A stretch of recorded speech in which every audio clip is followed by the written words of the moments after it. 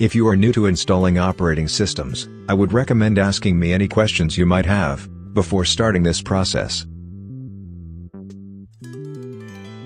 Hello. Today, I will be teaching you how to install Linux on a Windows 7 or older machine.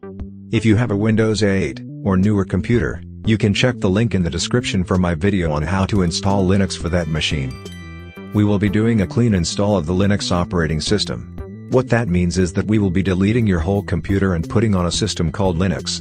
I would highly recommend that you back up any valuable files that you have on your machine. If you have an old PC and you don't mind losing the data, this install is perfect for you. The things you will need: 1. A working PC with internet access. 2. A PC to install Linux on. 3. A blank USB flash drive.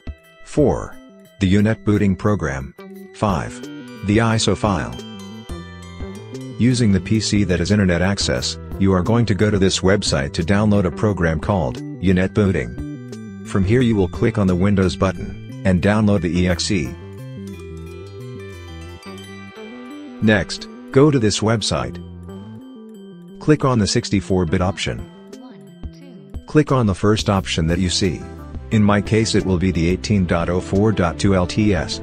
Scroll down, and click on the option that ends with an ISO. With all the programs downloaded, plug in your USB flash drive and launch the UNetBootin program. In the pop-up click Yes. From within UNetBootin, click on the option that says Disk Image. On the other side, you will see 3 dots. Click on them, and locate that ISO that you have downloaded. Make sure that the drive option has the correct letter of the flash drive you wish to install Linux on. This will delete the whole flash drive. Click OK. If you get any other warning, just click OK. The next part is a little tricky. You have to search the internet for the boot option key of your PC. If you own a Dell or a Lenovo, your boot key is F12. HP should be either F9 or F10 for desktops. Now, remove the drive and plug it into the laptop you wish to install Linux on. Now, completely turn off the computer that you are going to install Linux on.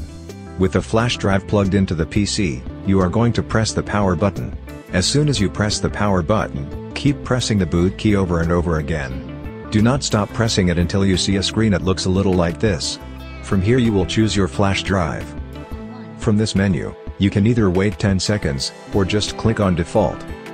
And after a little while, you'll be greeted with this screen.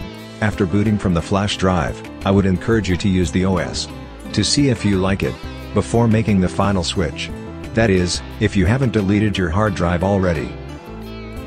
After you are done testing out the OS, you are going to click this icon here to install the operating system. If you are not happy with Linux, you can just restart the computer and you should boot back into Windows. That is, if you did not delete the hard drive. And soon enough you'll be greeted with the welcome screen. Here, choose your language, and click on Continue. Select the keyboard layout. You don't need to connect to Wi-Fi. Here, choose Normal Install, and click on Continue.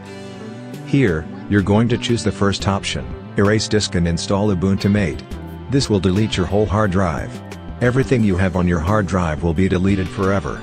So make sure you have nothing important on your hard drive before continuing. And click on Continue. Select Location, and click on Continue. Fill in your username, PC name, password, and click Continue. Wait for it to install. Click Restart. As the computer restarts, quickly unplug your Linux flash drive from the computer. Within moments you'll be greeted with your new Linux desktop. Enjoy!